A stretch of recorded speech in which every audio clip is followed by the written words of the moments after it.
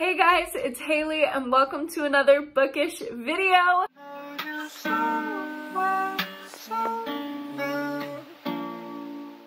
Today I'm going to be sharing with you another top 12 recommendation video. These are quickly becoming my favorite videos to film, and I'm just going to give you my top 12 book recommendations in a specific subcategory or subgenre of thriller or horror books. So if you know me and you know my horror reading taste, you probably know that one of my personal favorite subgenres is the slasher. It's what got me addicted to loving horror as a child. So in today's video, I'm going to share with you my top 12 slasher books. And this is everything from extreme to YA. There's no distinction. It's just the top 12 best slashers that I've read. So before we get into the video, I do want to thank today's sponsor, which is Dossier. I have spoken about Dossier so many times on this channel, but if you don't know about Dossier, they are a wonderful, affordable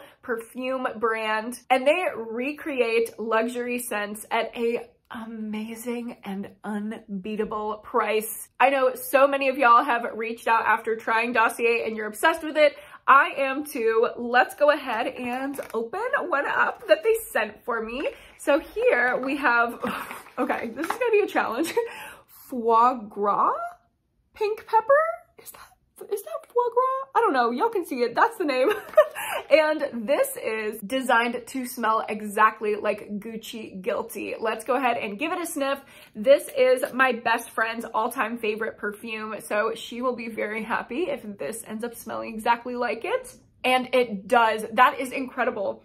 Oh my God, that smells so good, just like Gucci Guilty, and for a fraction of the price. It is honestly such a jump scare to go into Sephora and look at the prices of a bottle of perfume. It's crazy. But Dossier ranges from $29 to $49, super, super affordable for the same scent and quality of fragrance. I always get so many compliments when I wear a Dossier because it just lasts for so long and it smells so high quality. I've never had issues with it like breaking out my skin, and I have really sensitive skin as well. It lasts all day, and they're just all around an amazing brand. So if you are looking for an affordable perfume, or you've had your eye on one at Sephora but you just don't want to pay that crazy amount, you definitely don't need to. Just go ahead and check out Dossier down below. Use my code for some money off. I will have it right here on the screen and down below. And yeah, smell like a freaking goddess. Thank you so much to Dossier for sponsoring yet another video of mine. And now let's go ahead and get into the book recommendations. So these little slashes are gonna be in no particular order. They're not really ranked, but I do have some that I enjoyed more than others, so I will mention that when I get to them, but they're all just kind of in a stack over here. The first one that I see is the Cotton Candy Massacre by Christopher Robertson, and I freaking love this book. This was such a fun time. If you like a carnival setting, which I definitely want to make a top 12 recommendation video on carnival or like amusement park setting for horror, if you like that kind of a setting, you're gonna love this. The atmosphere was perfect. There's popcorn, there's cotton candy, there's rides, there's people getting killed in creative ways because of all of the different fun fair things there are. And there are killer clowns, as you can see by this gorgeous art on the cover. Basically what happens is there was a massacre years and years ago at this amusement park. So it was abandoned. Immediately the marketing department shut it down. They were like, listen, we can't stay open. This is bad for our image, for the PR of it all. And then years later, somebody buys it and reboots it. They open back up, but the souls of the lives that were lost in the massacre are still hanging around, and a few unsuspecting attendees of this carnival end up being possessed or slashed, or maybe they're the final girl. I don't know. You got to read each perspective to find out.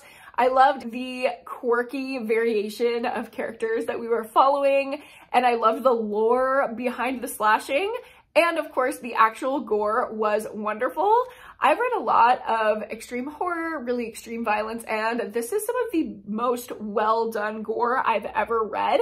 I think it's, I was gonna use the word tasteful. I don't know if that's the best word, but if gore can be tasteful, this is. Like, it goes to that level where you're like, oh, okay, I'm shocked. I did not expect it to go there, but it never crosses a boundary that feels like too much. If you are looking for something that brings the gore, I would say, I know a lot of people say that this is extreme horror. I don't know that it is, but it is extreme gore, but not offensive. So this is, for me, a pretty close to perfect book. I gave it 5 stars. It was one of my faves of last year. Go read it. Another one that is pretty extreme, just to get that out of the way, is The Groomer by John Athan.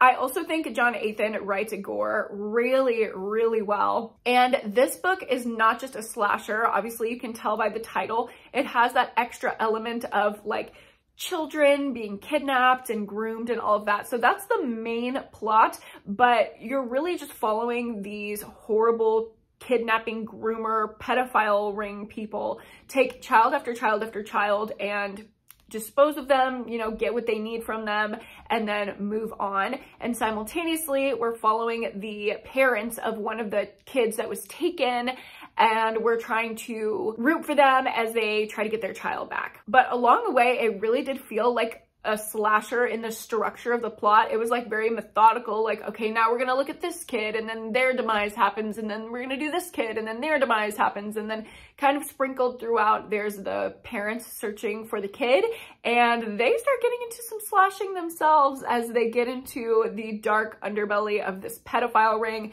Of course, the police aren't listening to them. It's very fast-paced, high stakes, high gore. It's a great, great time. It's a great time. I mean, you know what I mean. Now, if you're looking for something not so extreme, I would recommend A Clown in a Cornfield by Adam Caesar. I absolutely freaking adore this book. It's YA, so it is a little kitschy. It has that like half-baked YA commentary in there. It has like the little romance subplot vibe, but that doesn't really distract from the main point of the book, which is this is an intense slasher, especially for YA, and it is so much fun. The kills are so creative. I'm obsessed. It's basically about this little small town, little small-minded small town, and we're following a girl who moved there with her dad, and she's like just trying to fit in, and she's in this group of like quirky teens, and then all of a sudden these teens go to this little like party in the cornfield, like how country people do it. What is there to do in a small town? Nothing but sit in a cornfield and get blasted. So that's what these teenagers are about to do. And then out of the corn emerges a bunch of clowns who literally just want to kill them. That's the plot. And the majority of the book is the slashing. It is the kids actually getting hunted down and killed, which I really appreciated, because I hate when a book brands itself as a slasher only to have the slashing be done in the last 10%. This book is paced really well. The kills are very creative. There's a lot of different like weaponry and different descriptions of gore. I think it's really great. Just know that it's YA. Going in, prepare yourself for that kind of a voice while you're reading. Another one that I don't believe is YA, but it's kind of branded that way, is Tastes Like Candy by Ivy Tholen. I think this one is so fun as well. If you think that the Cotton Candy Massacre might be a little too intense for you, I would pick up this one because it has that same like abandoned carnival setting. Basically, these senior girls in high school are doing their big like senior, I don't know what they call it, like seniors, it's not senior skip day, but they basically do this thing, the girls of the senior class of this high school, where they, for one day, do this scavenger hunt, like the senior scavenger hunt, and it's at this abandoned amusement park that they break into. And so they do that, and they're going through the amusement park doing their scavenger hunt, and there's a masked killer in there picking them off one by one by one. We're trying to figure out who it is, who's killing them, and why. And of course, it has that wonderful carnival setting, and there's all those creative slashes. It's not just like like a knife coming at you. It's like Becky is getting caught by her hair in the cotton candy machine and she's about to get scalped. It's definitely lighter and not as gory and intense as the other recommendations that I've had on this list. So if you're looking for something more fun and light, this is the one for you. One of the contemporary kings of slashing, in my opinion, is Stephen Graham Jones. So I do have a couple from him on this list. The first one is The Only Good Indians. I remember when I read this for the first time, I was just shook. I was not expecting it to be what it was, but what it is so good. I think you kind of need to go in with a vague description. I think if you know exactly what to expect, it takes that like fun surprise element out of it, and I really enjoyed that. So I'm gonna give you enough to know that you need to read it without giving away the whole plot. But basically, we are following 4 American Indian, is what it says on the back, but like, you know, like Native American, American Indian, I'm trying to remember the name of their like actual tribe. Yeah, so these 4 Blackfoot guys, they were hunting not in season and they killed an elk. And the guilt of killing this elk is following them, and it's lurking around every corner, and these guys start being picked off one by one by one. We don't know if this is nature coming after them. We don't know if this is guilt of one person taking it out on the rest of them. We are just trying to figure out what is happening, but there is so much in here besides just the slashing. At its core, it is a slasher, but the creature horror, the cultural elements, everything. It's just so interesting and captivating. The writing style in this book, I also really enjoyed. I think sometimes, for me at least, Stephen Graham Jones' writing style can be a little heady, a little dense, a little hard for me to wrap my mind around, but this one is very approachable. Next, let's talk about, should we just like talk about my favorite one? I think, no, I know. No, maybe, I don't know, okay. Definitely one of my top 3 on this list is Night of the Prowler by John Athan. I cannot praise this book enough. This is my perfect slasher.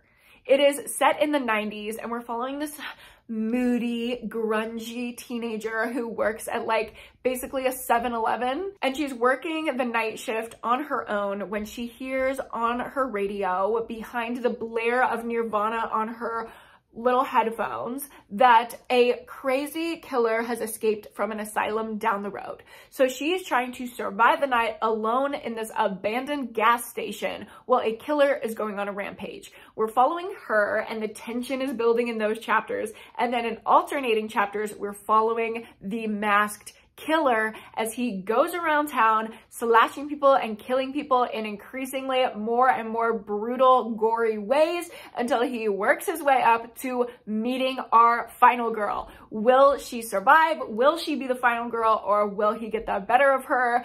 It is just so fun. It's like one of those classic slasher movies that I would put on when I was depressed in 8th grade and just like lose myself in it. It's everything that I could ever want, and I can't talk about it anymore, like any better than I am right now. Please go read it. If you are a slasher lover and you can handle extreme gore and you kind of have a sense of humor about your horror, I think that's also something that really appeals to me about this book, is that it's not just like, oh my God, intense. Like, it's kind of self-aware. It knows what it is. It's funny. And there's one scene in here that I think is so iconic, I will never get it out of my brain. If this sounds interesting to you at all, please read this book. I'll just go ahead and pop in the other Stephen Graham Jones book on this list, and that is Night of the Mannequins. This is a teeny tiny novella, but I enjoyed my reading experience of this so much. And this is a slasher that's a little bit more creative. It's not so straightforward. So it all starts with this group of middle schoolers, and they are pranking each other by messing around with this mannequin. Like, they treat this mannequin like it's kind of a person. So a couple of the people in their friend group work at the local movie theater. So to prank them, they decide like, oh, let's bring the mannequin to the movie theater, set him up in the seat, buy him a ticket. It'll be so funny. Well, they do that little harmless prank. And then when they get up and leave the theater, guess who walks out on his own 2 feet? The frickin' mannequin. And a slasher ensues from there. It is so fast-paced, so crazy. It's just kill after kill after kill. And the twist in here, I know it's controversial. I know a lot of people didn't like it. I loved it. The ending in here, I know it's controversial. I know a lot of people didn't like it. It just really, really worked for me, and I loved the twist of it all. So this is a fave for me. Going back to my favorite carnival setting, let's talk about Cirque Berserk by Jessica Guess. I believe that's the author's name. I don't have the book in front of me because I read it on Kindle Unlimited. But yeah, it's available on there if you do want to read it. This is another slasher set in a time before. This is set in present day and kind of the 80s simultaneously. And we are following a group of high school kids who stop at, yet again, an abandoned amusement park where a tragedy and this big massacre happened years and years and years ago. We are also following in alternating chapters the massacre that happened in the 80s and seeing these like 80s kids get slashed and like the nostalgia of it all, but then also how that connects to the present day and what's about to happen to these kids who pull into this abandoned amusement park on their, I believe this is a senior trip as well. I loved the speculative elements in this book. I loved the connections. I loved the time jumps. This is just more creative than your standard straightforward slasher. And I love the characters in this book. There's one girl from the 80s timeline in particular that she's a queen. I am literally obsessed with her. And if I wrote this book, I would literally be so proud of myself. I know that's like a weird thing to say in a book review, but like, this is just, to me, so cool. Like, I feel like this author is the coolest person ever. She's very cool. I want to be her. Next up, let's talk about the Slaughter series. So here I have Halloween Slaughter. This is actually the sequel to Camp Slaughter. Both books are by the lovely Sergio Gomez. And of course, there will be a final book in the trilogy coming out at some point in the next year or so. And I believe that one is called The Final Slaughter. So perfect little trilogy there. And these books are just so fun. I really liked the sequel, but I especially loved Camp Slaughter, the original. This one is so fast paced. It reads like an action-packed horror movie. And we are following this masked cannibal killer who lives in this abandoned cabin. It's like this abandoned campground. And of course there are like unsuspecting people who are like, oh my God, this Airbnb is like so nature, let's go stay. And then they end up getting by the cannibal in the woods. And this villain character, for some reason, I just feel for him. I just love him. He has some trauma. We really go into his backstory and his culture and his upbringing, like everything about this villain. Like, he is right up there with like Freddy and Jason to me. Like, he is a fully realized villain. That is really the strong point of these Slaughter books. But of course, the slashing and the plot and the pacing and all of it is great as well. This is probably my #1 summer horror recommendation and my #1 recommendation when people ask me what to read to get out of a slump, especially if you're a slasher fan. This is just gonna revive your reading immediately. I also put an unconventional series on this list. So I don't know how people are going to respond to this, but I believe that this is some of the best slasher content, book, movie, otherwise that I've ever consumed. And that is the Mindfuck series by St. Abbey. And this is all about a girl who went through a tragic incident in her, not really childhood, but like back in her hometown.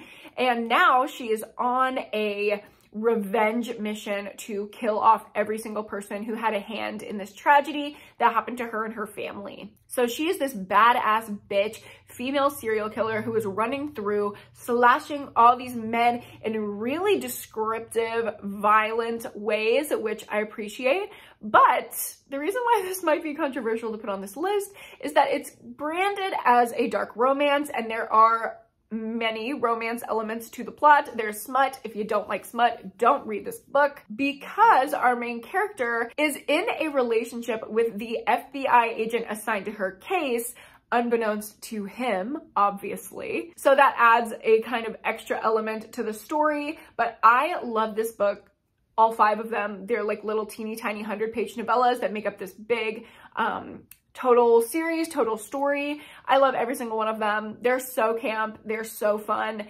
I have never had a better time reading a series other than like maybe The Girl in 6E, but honestly, those kind of go hand in hand. If you like one, you will like the other. Next, let's talk about Brother as we are rounding out the list here. Last couple recommendations. Y'all had to know that this was going to be on this list. This is my favorite horror book of all time.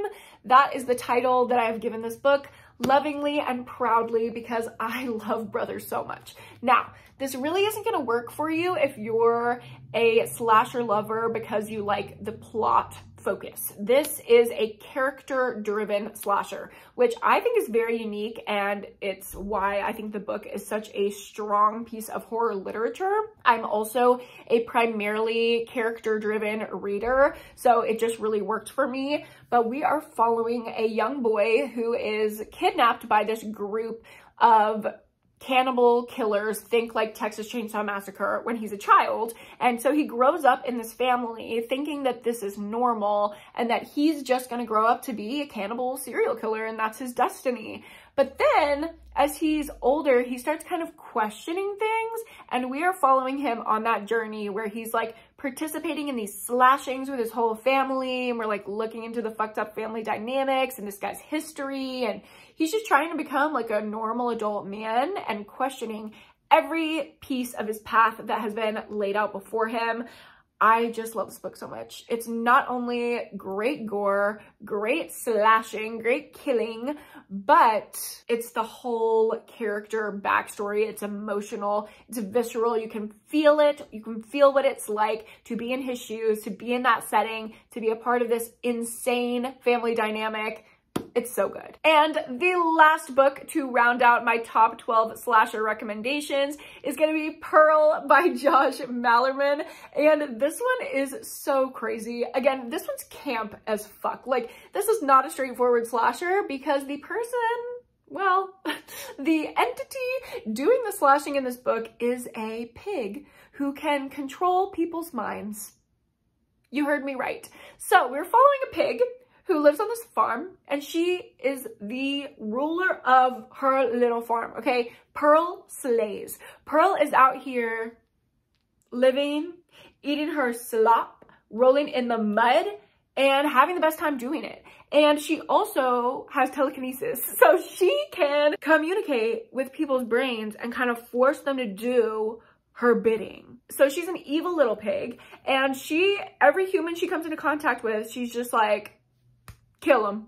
Either kill yourself or kill someone else. And she like manipulates people with her little pig brain to kill themselves or kill someone else. It's crazy. And of course, no one like around, like the farmer, the policeman in the town, like none of them are suspecting Pearl. So they're like, what's going on here? Why are all these people dying on this farm? This is suspicious.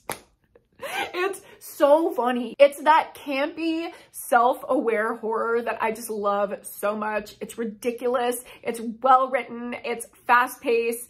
It's so fun. And at the end of the day, that is my favorite thing about a slasher, is they are just freaking fun. They always feel nostalgic and quick and like easy reads, and I just love so many of these books. So I hope that you enjoyed getting my top 12 slasher recommendations. I hope you're going to pick up a couple from this video. Thank you so much for watching. Don't forget to check out Dossier down below. Get some money off some affordable but luxury perfume. Like this video if you liked it, and subscribe to my channel if you haven't already. And don't forget to go to therapy and read a book this week. I will see you guys in my next video.